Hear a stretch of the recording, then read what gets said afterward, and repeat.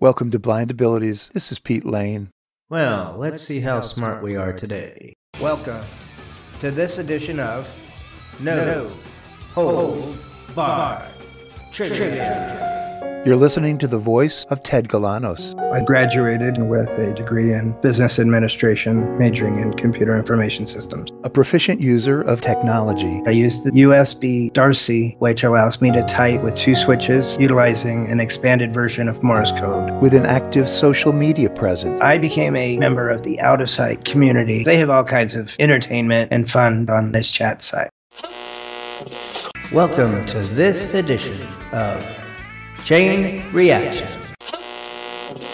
I hunted around and found some tutorials for Goldway. The next month was nothing but Goldway. A self-taught audio producer. I started doing intros. They were very rudimentary and kind of poorly done right at first. But then I invested in some better equipment. You may have all you want, baby, but I got something you need. Taking on even more challenges with a new concept and business enterprise. Sighted folks, they take a lot of pictures and they put them in picture albums. Those of us in the blind community are kind of left out. Tammy and I got to talking about this concept, audio scrapbooking. But as is sometimes the case, we often measure our accomplishments against those barriers we overcame to achieve them. I was a very sickly baby, was not expected to live beyond about 2 to 3 years old. And Ted has overcome a lot. It's called osteomyelitis. The doctor then has to amputate. That is what has happened with portions of all 10 digits of both hands and a couple of toes. And even more. The femoral patella ligament was torn. It made me go from being almost totally dependent on others to absolutely needing others. And how did he cope with the pitfalls? I've never been prone to depression. It was tough, but it taught me character. It gave me grit and made me the thicker-skinned person I am today. Join me as I chat with Ted Galanos. I learned from every experience I'd go through. And hear about how he has learned to adapt. I do have a lot of workarounds. I adapt and overcome has always been my mantra. The phone has just opened up a whole new world for me. You may be surprised. Or I use my nose and other facial body parts to operate this thing. You may be amazed. Adapt and overcome. Hi folks, welcome to Blind Abilities. This is Pete Lane. Today I have a very special guest on the line with me. Ted Galanos hails from the great state of Texas. Ted, I want to say hey to you this afternoon and welcome you to the Blind Abilities podcast. How you doing today? I'm doing very well, and thank you for having me on this show. I really enjoy listening to it, and I'm honored and proud to be a part of this next episode. The honor is ours. I think over the next half hour to an hour or so, our audience is going to be absolutely enthralled with you and your story. Speaking of your story, Ted, normally we kick off with a question such as, tell us about your blindness. But in your situation, Ted, your medical situation spans far beyond blindness. Why don't you fill us in a little bit about your picture? Sure. I was born December 21st, 1973. I was adopted at birth, so I know nothing about my biological history. I was a very sickly baby and was not expected to live beyond about 2 to 3 years old, said the doctors at Texas Children's Hospital. When I was a baby, my mother wanted to get me shoes. The doctors said, you need to worry about grieving and not worry about shoes. And my mother said, well, if this boy is going to live even 20 minutes, he deserves to have shoes. So my mother has always been a supporter of mine all of my life. I was diagnosed at 5 years old with retinitis pigmentosa. I don't need to go into any explanation because I'm sure all of your listeners know what RP is all about. Early on, it was discovered that I had several other issues that deal with my hands and my feet. There is no known syndrome or disease or whatever. It's a compilation of symptoms, really. I have poor blood circulation, peripheral sensory neuropathy. That basically means I can't feel with my hands or feet. And I explain it to people in this way. The further you get from the core or the further away you get from the heart, the less sensation I have in my arms, legs, hands, feet, fingers, and toes. So having those two issues to deal with, I was able to easily injure myself whether it be catching the tip of my finger with a fish hook when I would go fishing, or trying to microwave something in the microwave and something spills and it burns my hand. I don't notice it, and it develops a skin tear or a blister or something like that. And so with poor blood circulation, I'm slow to heal with wounds. And over my lifetime, I have had to deal with innumerous infections. You can't avoid it. So my parents basically had to put Band-Aids on the tips of my fingers to protect and to cover up any existing wounds. I lived this way most all of my life. Well, you have enough infections in your fingers or any kind of a joint, the cartilage is going to begin to erode. And so bits of bone would start floating when you get infection that is not cured by oral antibiotics or intravenous antibiotics, and the infection gets so bad it gets into the bone. It's called osteomyelitis. The doctor then has to amputate. That is what has happened to me with portions of all 10 digits of both hands and a couple of toes. My left heel has had some bone taken out of it. I've had to deal with that. I also have scoliosis. I think because I use a wheelchair now and have been for years, the scoliosis has really become prominent. I was able to walk. I was able to see for most of my childhood, well, all of my childhood. I only went totally blind about a year and a half or so after college. I used a scooter to get around campus and other things, one of those battery-operated wheelchair-like things. But when my sight went completely gone, then it was prudent that I used the manual wheelchair, not only just in the apartment or around my house, but everywhere. Don't need nothing but a good time. How can I resist? So I'm assuming, Ted, that you attended mainstream schools through at least high school? I attended mainstream schools throughout my entire school career. From kindergarten to second grade, I was in a Montessori school. From third grade through seventh grade, I was in a parochial Lutheran school. Unfortunately, when you go to private schools, you don't have access to state agency help. I do recall getting some help when I was in seventh grade, and this was on the cusp of my parents' divorce. I think I might have had somebody come to the house. I think they brought me a talking clock. I think they brought me some independent living aids. It's hard for me to remember exactly what went on in that part of seventh grade because there was a lot going on with divorce and family issues. You did complete high school and you actually obtained a degree, did you not, in college? Yeah. Where did you go to school in college? I first went to Tomball College, which is now called Lone Star Community College. We moved to Houston. My mother sold the property in Magnolia where I grew up, so I transferred to University of Houston downtown, not to be mistaken with University of Houston, the Central Campus. I started there in 95 and graduated in December of 2000 with a degree in business administration, majoring in computer information systems. So through grade school and high school, did you have full use of your legs? Were you ambulatory, or did you have some sort of adaptive equipment for your disabilities throughout grade school and high school? I didn't have any adaptive aids from 8th grade to 12th grade, except I do remember there was a CCTV in the library, the high school library. I did receive orientation and mobility training from 8th grade through 12th grade, though I was very reluctant in using the cane at all because I wanted to depend on my vision, and because I didn't want the stigma of carrying a cane. I wanted to be as, quote, normal as possible. I rarely used my cane unless I knew that the O&M instructor was going to show up that day to take me out of class and walk around. Didn't want to get caught. And I did get caught. I did get caught one day, and I did get chastised for having the cane folded up inside my inside jacket pocket. Begrudgingly, I did start using it a little bit more. I think we all go through that transition, that reluctance at some point or another. Because my vision in high school was not quite as good as it was in elementary, I did use various magnifiers. I'd carry one in my pocket and use it to help supplement reading the large print textbooks that I actually did get. I finally got to use large print textbooks from 8th grade on. In high school, I started using the heavy ruled paper. I think that was provided either by the school or by the state. At that time, I still was able to see well enough to use ballpoint pens.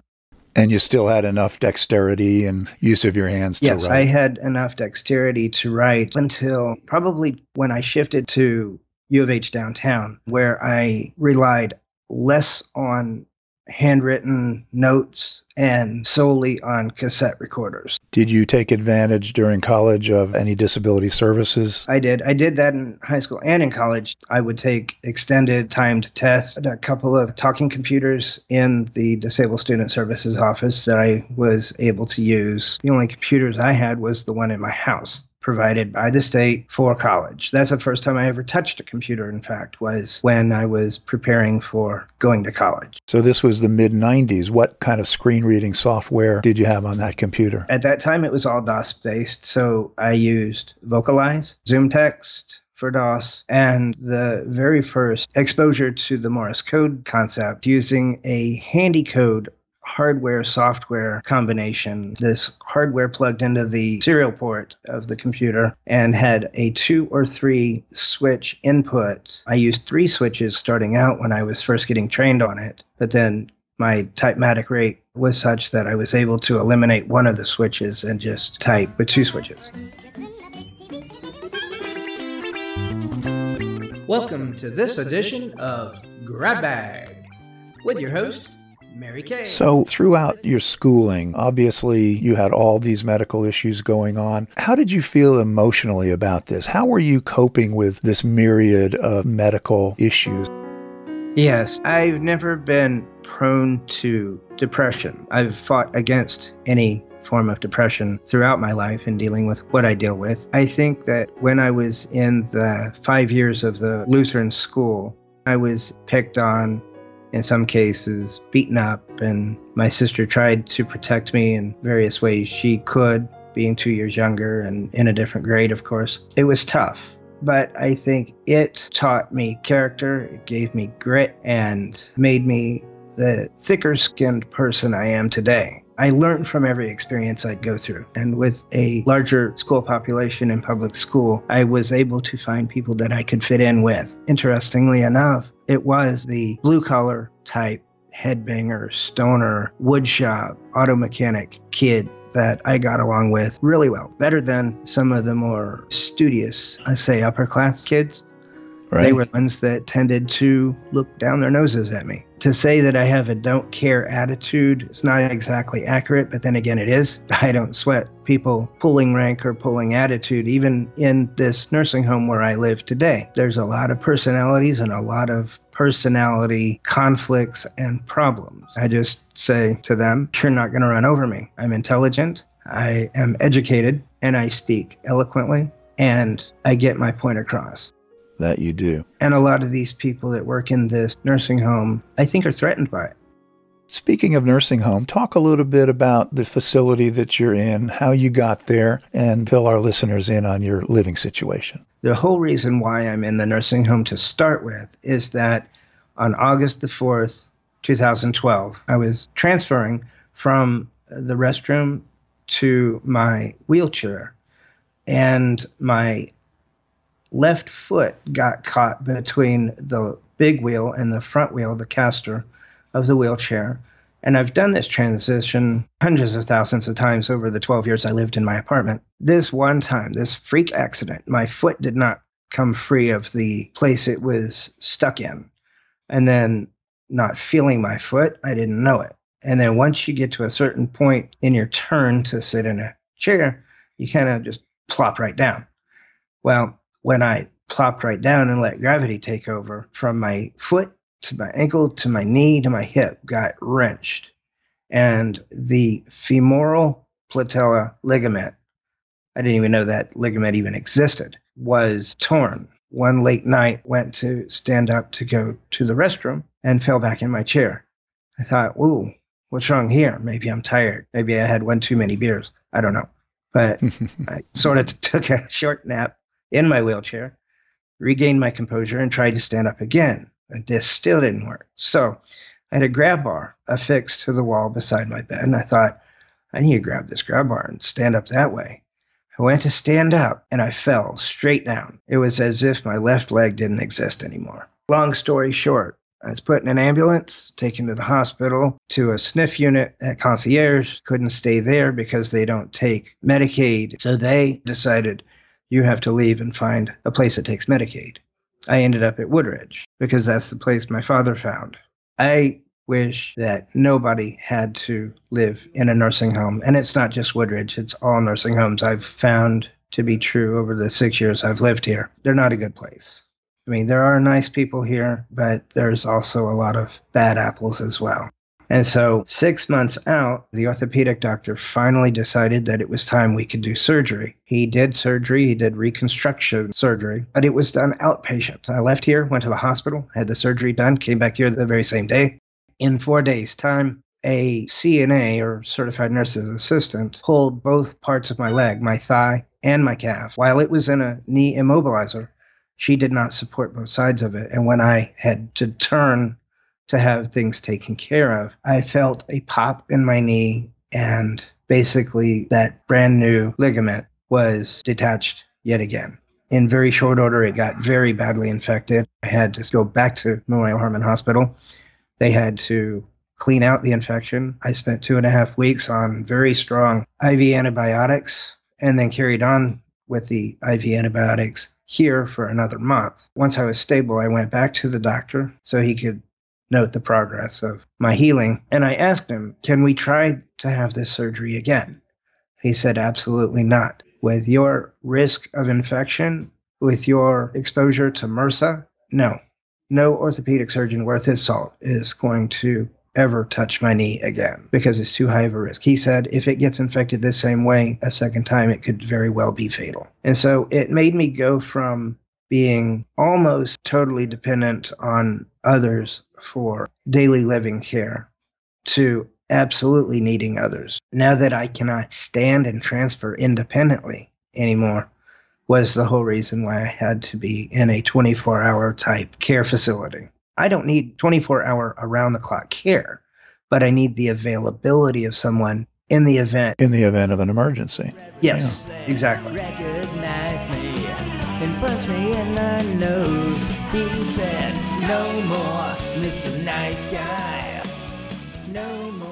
Ted, let me harken back to your transfer accident. As you were describing it, even that little bit of independence, your ability to stand up and transfer to a chair or wherever, having lost even that little bit of independence had to be just a huge loss. And I think our audience can certainly understand that. But I'd like to kind of get a real quick snapshot right now, if you're agreeable, of what your physical limitations are. So let me ask you a couple of quick questions. As far as the use of your legs, are you not able to use your legs to stand up at all? I'm gathering that one leg is completely useless. Do you have any ability to stand up at all? Not really. It's what physical therapists call minimal assist. In order to go to the restroom, we would, and by the way, these bathrooms are not ADA compliant, and I don't care what the employees and other people say, they're not accessible. Next question. Do you use a motorized wheelchair, or do you have enough use of your arm to wheel the chair yourself? I've got enough use of my arms to roll the manual chair, and I would not be allowed to have a power chair because they don't want to have a whole bunch of walls with holes.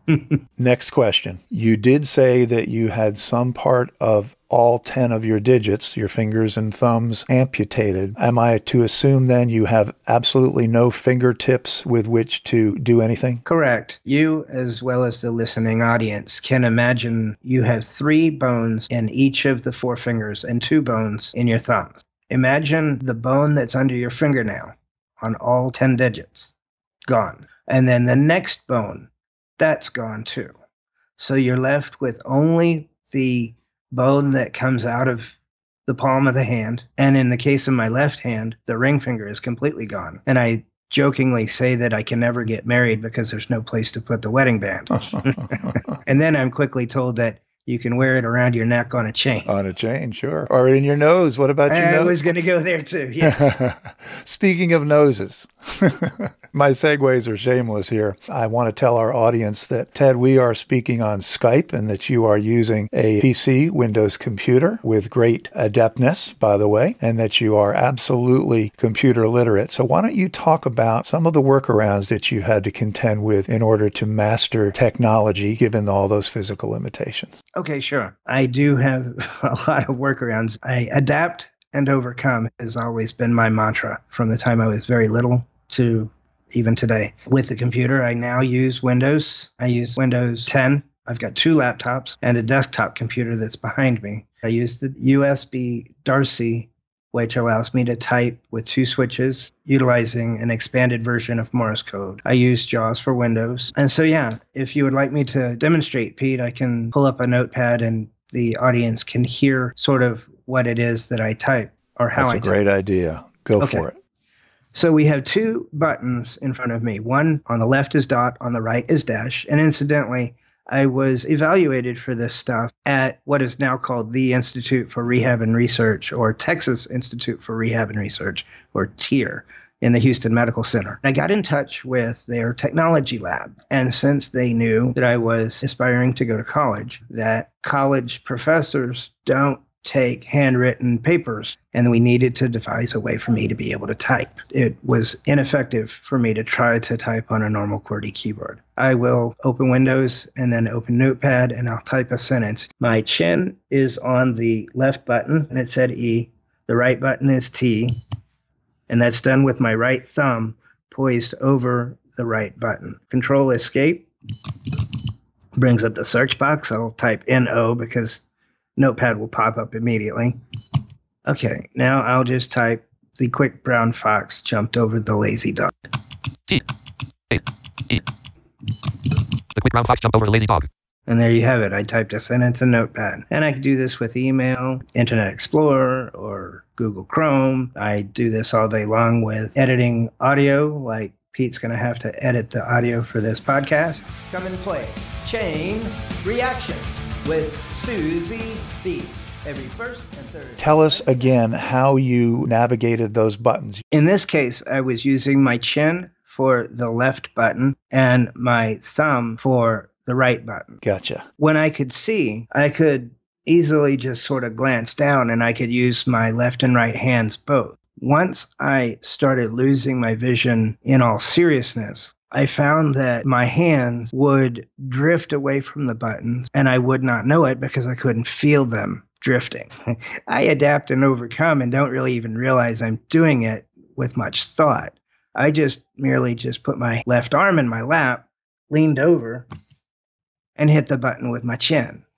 And then in doing so, I realized with my chin over one button and my right thumb over the right button, my thumb is always grazing the right side of my chin. Your chin and your cheek, yeah. So it's a proximity thing. Right. So once I know my right hand is touching my cheek, it's going to hit that right button every time. I don't have to worry about my hands drifting and then causing me no end of frustration, because when I'm typing, I'm trying to type quickly. And then if I start missing buttons, you can see where the frustration goes. Absolutely. So getting into the nitty-gritty, you're positioned on a chair and your computer is on a table or a desk, I gather, right? Right. And your device is on the table in front of you. So you're actually leaning over, putting your head down and your chin down to reach the device on the table. That's correct. Again, adapt and overcome. I use a lot of Velcro.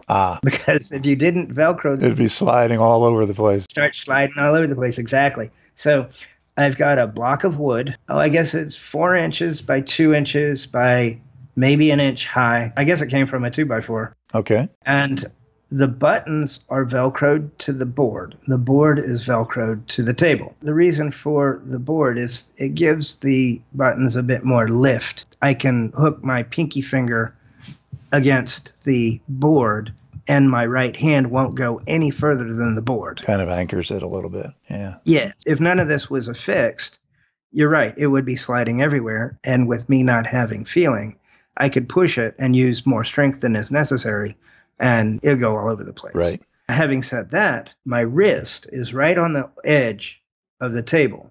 So when I talk to you about open wounds and stuff, that's a pressure point there, and it's been no end of trouble for me with my right wrist. I found just recently, I should have had this years ago, a mouse pad online on Amazon that has a wrist rest. And the maintenance guy here at Woodridge screwed the mouse pad to the table, and it overhangs the edge of the table, I guess about 3/4 of an inch. And it fits just perfectly. So my wrist is padded, the mouse pad stays affixed to the table, and it doesn't go moving anywhere. And the buttons stay where they are. Wow. It works out really well. An amazing technological breakthrough, the mouse pad, huh? Yeah. So what I'm wondering, Ted, is do you ever get a stiff neck and shoulders? I've been doing this for so long. As I said, I have scoliosis, and it's far more evident today than it was when I was first diagnosed as a 2-year-old. And I think part of it is my horrible posture and having to work this equipment. No, I don't necessarily get much of a stiff neck. My shoulders do end up getting a little sore, though. I would imagine you've developed the musculature in that area. It's pretty resilient. Why they say every rose has its thorn, just like every night. Ted, despite the day-to-day challenges that you have, you're still not content to sit around and let time pass by. Tell our audience a little bit about what additional things you do to keep yourself challenged. Well, I thought of myself as a shut-in for years because once I did lose my sight, I had to give up the keys to my scooter, which was a major tool of independence. I treated my scooter as a sighted person would treat their car, and I would literally drive it in the road. I would rarely be on sidewalks because the sidewalks weren't maintained as well, but I couldn't use that forever because I can't drive and be totally blind, right? So I was a shut-in for a while. I got involved with an outfit called Texas Adaptive Aquatics, which teaches disabled kids and adults how to water ski. And yes, you can water ski sitting down. I also got involved in that same time period in 2001 with a nonprofit called Turning Point. They do a whole lot of different adaptive sports for the disabled. They do hand cycling, they do kayaking. I would go on their black drum tournament where they take physically challenged kids and adults out fishing in the bay for black drum. The Texas Adaptive Aquatics organization had created a wheelchair accessible hunting edition called Texas Adaptive Outdoorsman. And I told Roger, the president of TAA, I want to do some hunting too, but there's no way in the world I can shoot a shotgun. So he looked around and found an outfit out of Somerville, Texas. And through donations and grants, he bought some equipment. It started out with a laser. Now we use a camera. And there's a mount that attaches to the wheelchair that holds the gun for me. The laser or the camera look downrange, and I have a trigger pull hook-like thing that's taped to my hand. Roger looks at the laser beam and where it's pointing on the animal, or he looks through the LED screen that's attached to the camera, and he guides the front of the rifle to where it needs to go. I hook the trigger pull into the trigger, and I shoot the deer that comes to the feeder. That's a physically challenged deer hunt I go on once a year. And have you bagged some bucks? No, this is what they call a meat hunt. And due to certain laws in Texas, they don't want to have any risk of hunters shooting an illegal buck due to inexperience or whatever. So we are only allowed to shoot doe. And Texas Parks and Wildlife give us a certain number of tags to use for this event. The first year I went on it, I got 2 within about 7 minutes of daybreak. No kidding. The next year I came up dry. So those are my 3 outdoor activities that I love to do. Now, before we move into your other indoor activities, talk about what you do in a more mundane routine type of an outing, because we do have some audio clips that you've provided to me, which are a recording of you taking an outing with your mom during Thanksgiving. So talk about how often you get out of Woodridge and what types of things do you do? Well, the one you're speaking of is when Mom and I went to Thanksgiving. The morning before, I called Metrolift. That's what we call our paratransit in Houston. Made reservations to go to the restaurant. Mom came up to Woodridge. This is November 22nd, Thanksgiving morning. My mother and I are about to get on Metrolift and go out to eat. We're getting on a Metrolift bus or, yes, or a yellow cab? Getting on a van. Let me get you his ID and his ticket. Okay. You having a good Thanksgiving? So far, so good. Good. Ah, somebody who likes Queen. Classic rock. But you got some Queen on right now? I don't, you do. I hear it in the stereo of the vehicle. Another one bites the dust. Hit your brakes. And another one gone. Another one bites the dust. Went to the restaurant, had a meal. Hey guys, welcome to the Classic. My name's Carrie. I'm going to be taking great care of you guys today. Happy Thanksgiving. Happy Thanksgiving to you, sir. Thank you. And we will have drinks. All right, what can I get for y'all? I'll have the tiki. It's sort of growing on me. It's got rosemary in it, and I'm not sure I like rosemary. I don't think I would want rosemary in a drink. It has a lot of the flavor properties of cough syrup. Of cough syrup? Like Robitussin. Strange. That's what I would most closely associate it with is Robitussin. And that's never good. Other things that I have recently gotten involved in the last a little bit less than a year is Houston Council of the Blind. I knew it existed, but I never got involved in the local politics of ACB, NFB. I knew they existed, but it just wasn't my shtick. But because I wanted to go to the ACB National Convention last summer in St. Louis, I decided, I better try to make a half-hearted effort to see what this program is about and start educating myself. And I got to where I liked going to it because it actually gets me out of this building and back into society again. Whereas I was more of a shut-in, and some people would even call me a hermit for a number of years, except for my online outlet and socialization to the computer. Through the computer is certainly not the same as socializing in person. I've grown to re-understand that.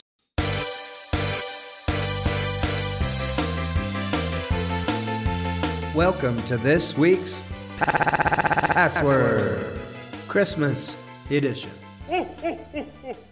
Getting involved with HCD, Houston Council of the Blind, and coupled with friends on Out of Sight, the voice chat network, I was challenged by a friend to get an iPhone. Well, all I had was a little government throwdown phone that Woodridge provided that I couldn't really use. I mean, I could get phone calls, and fortunately it had Bluetooth, so my little Bluetooth earpiece, I can say answer or ignore, but I couldn't make phone calls out. So Bruce Stockler, a good friend of mine, said, Ted, you can do this. You can do this with your nose. No, I can't. I've known friends who've had iPhones for years with Siri and the TalkBack and all that, but I couldn't see myself using it. And so Bruce said, well, if I can play Dice World with my nose, then you need to look into this. And he did. He played Dice World with his nose. And I thought, you know what? He's got something there. I did some research. I found a program called STAP, or Specialized Telecommunications Assistance Program, which aids people that are blind and upper mobility impaired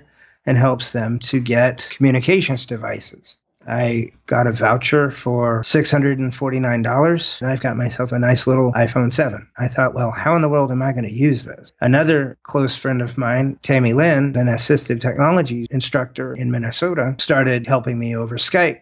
She's so sweet. She brags on me, saying that I learned more in 1 week about the iPhone than a lot of her students learn in 2 months. The Houston Council also recommended that I get in touch with ibugtoday.com. ibugtoday.com is our Houston version of, I think, Pete, it's called iAccess there in Jacksonville. Right. And iBug stands for Blind Users Group for the iPhone and iDevice. I found out how to dial into their meetings, and I dialed into a few meetings late last spring when I first got my phone.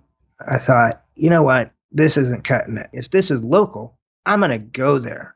So I bought myself some more Metrolift tickets, and now if I want to go somewhere, I call Metrolift, make my reservations. I get from here to the front of the building. I get on the Metrolift, and I go to wherever I want to go. The phone has just opened up a whole new world for me. That's incredible, Ted. What a story that is. So you operate the phone with your nose. That is correct. Using voiceover. Using voiceover. I'll do a Hey Siri quite a bit, but and as you just heard it reacts. There you go. Yes, I use my nose and other facial body parts to operate this thing. Let me pause here a moment, Ted. Tell us how you do the 2-finger double tap, otherwise known as the magic tap. I use my nose and my upper lip to do the 2-finger double tap. 30945230888. I'm not sure who this is. Why don't you go ahead and answer it for our audience? Hello? Hold on one second if you can hear me. I can hear you. I had to use my forehead to do the proximity sensor so it would go to speakerphone. Okay, I don't recognize the phone number. Who am I talking to? No problem. This is Richie with Script Talk. Russ Davis wanted me to give you a call. Ah, wow. Friday night and I need a bike. My motorcycle and a switchblade knife. My hair full of grease and my hair feels right. But what I need to make me tired of those girls. All right, so I got the iPhone and I use my nose, my upper lip, and in some cases, lower lip and chin. Gives a whole new meaning to FaceTime, doesn't it? Ha! To hit the home button, I use my upper lip to hit the home button, assuming I'm holding the phone. Oh, and by the way, this is something else that might be good to note. I have my phone on a leash. In fact, it's a lanyard. If I'm not sitting in the bed, or if I know that I'm going to leave the tabletop and go somewhere else in the building or out and about, it has a 4-loop lanyard that goes over the 4 corners, and then it's looped around my neck. And so I will grab the 2 ends of the loop that's around my neck into my fingers, and between my teeth and my fingers, I will get the phone sort of in the palm of my hand, and then I'll manipulate it such that both hands are on either side of the phone, because I can't hold it, but I can hold it, right?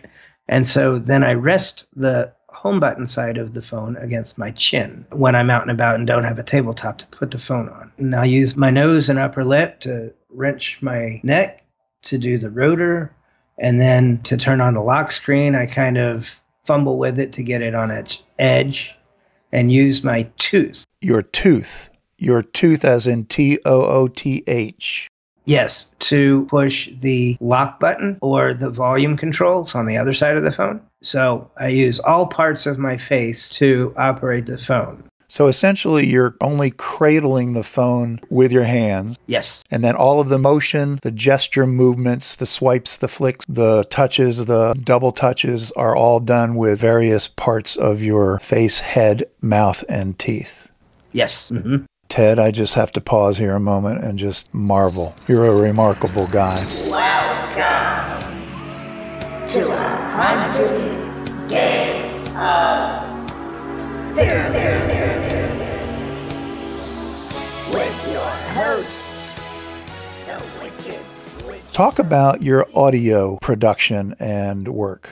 Okay, yeah, this is something that, I guess about 4 years or so ago, not long after I started going to Out of Sight and becoming a member and getting involved, one of my friends on there, TJ, had an intro done for one of the nighttime games we play. Let me interrupt. Do a 20, 30-second setup about Out of Sight. Well, in being a shut-in, back in 2005, got involved with an online accessible gaming website called All In Play. Through All In Play, I heard them talking about FTP, For the People. For the People was a voice chat community. Well, over the years, other newer chat sites came about. And over the course of the next, 15 years or so, we bounced from, I say we because there's a number of us that did this, bounced from one chat site to another, landing on Out of Sight, out-of-site.net. So I became a member of the Out of Sight community about 4 years ago. On Out of Sight, they have different games they play, word games, trivia games, music games, dice games. They have all kinds of entertainment and fun to be had on this chat site. One of the games on there is 5-category trivia. When I first started going there, Rich DeSteno had an intro for his game. He was the only one to have an intro for his game. And my friend TJ was the one who created it. And I thought, you know what? I could do that. So about 3.5 years or so ago, I hunted around and found some tutorials for Goldwave. And for the next probably month, just was nothing but Goldwave. So I started doing intros for other games that went on. And they were very rudimentary and kind of poorly done right at first.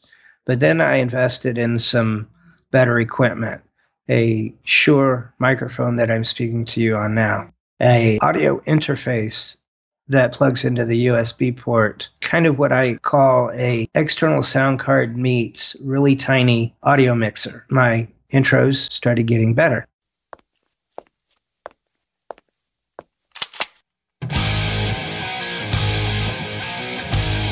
Welcome to your favorite quiz show, Rapid Fire Trivia. I also wanted to start participating in a talent type show on Out of Sight on Saturdays called On Stage. And that's where I got into trying my hand at karaoke singing. Again, it was very rudimentary early on, but when you work at something long enough, and especially if you're self-taught, in my opinion, you really learn your software, you really learn the tools of your trade. You don't necessarily need formal education to learn. Hey, hey, hey. Hey, hey, hey. Hey, hey, hey. In doing the intros and stuff, I was asked to put together a memorial of our late friend, Victor Chan. I used one of the vocalizer voices to read a kind of biography that was in one of the newsletters back in time, and then I backed that to some musical pieces. What we're going to do first is have my sound engineer, Teddy, play a recording of the interview that was done in December 2014. Out of Sight News and Views, issue number 24, December 1st, 2014. Member Spotlight, by Karen Santiago. The Spotlight is traveling 2,826 miles from the East Coast, Brooklyn, New York, to the West Coast, Sacramento, California, to shine ever so brightly upon Victor Chan. Well, I did such a good job with putting that together, and the memorial turned out really nice. Karen Santiago approached me and asked if I could turn their text of the blindperspective.com newsletter into an audio format. She liked it.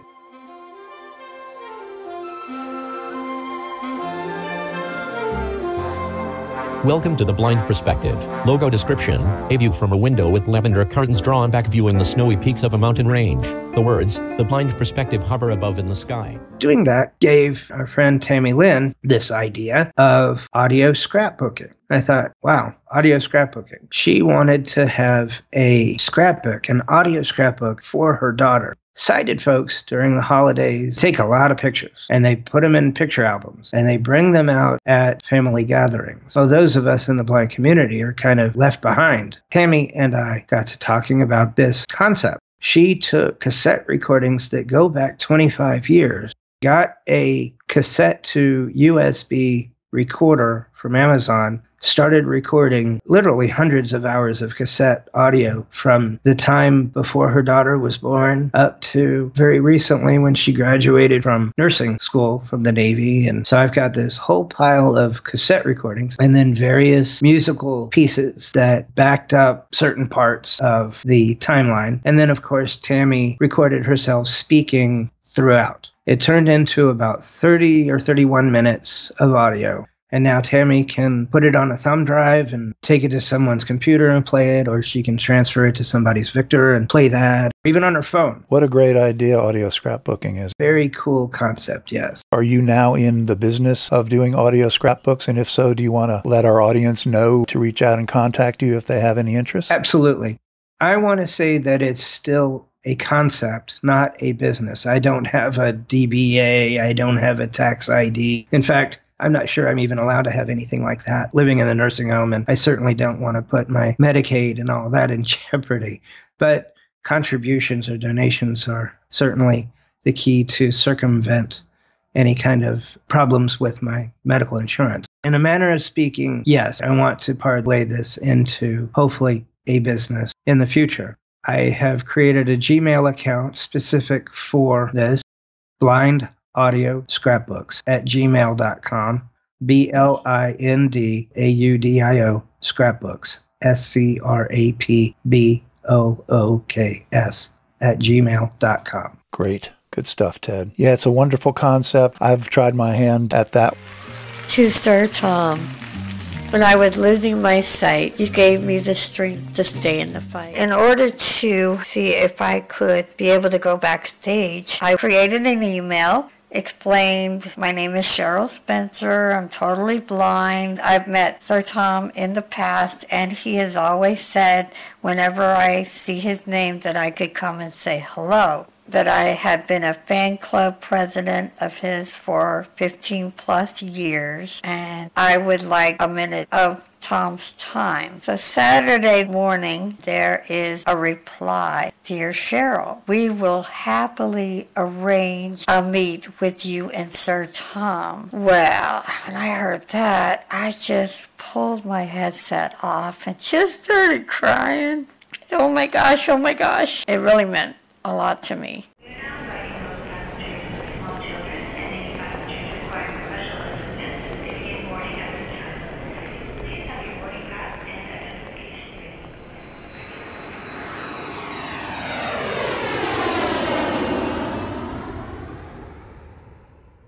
Had a great time doing it. We wish you a lot of luck with that.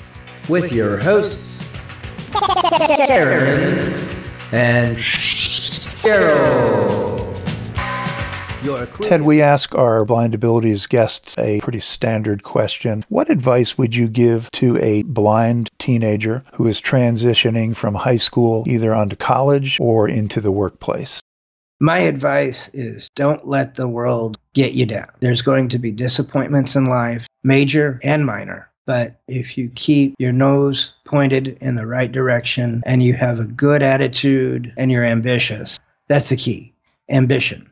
And take pride in what you do. If you find a niche, go after it. Make it an achievement, an accomplishment. Living in a nursing home, there's a lot of employees here that ought not be here because they come to work with a chip on their shoulder. They come to work rather not wanting to be here. Sadly, in little nitpicky ways, they take it out on the residents. And that tells me they don't have pride in their craft. They don't have ambition. You as a blind or disabled or wheelchair bound or all of the above individual listening to this podcast, it's even harder for you because you are disabled and already a minority. My advice is go that extra mile. Be that much more ambitious. Don't keep your eye on the ball. Keep your nose pointed in the right direction. Or in your case, on the iPhone screen. Exactly. And above all, adapt and overcome, right, Ted? Exactly. Adapt and overcome.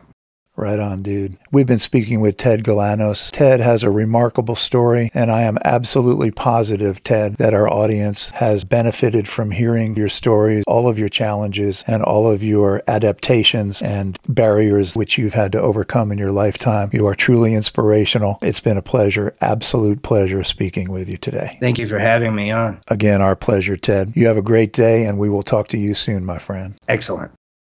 My name is Ted, T-E-D, Galanos, G-A-L-A-N-O-S. My email address is tr.galanos@gmail.com. I can be reached through Skype. My Skype ID is Tedster1. That's Tedster and the number 1. I am on Facebook. I am on Twitter.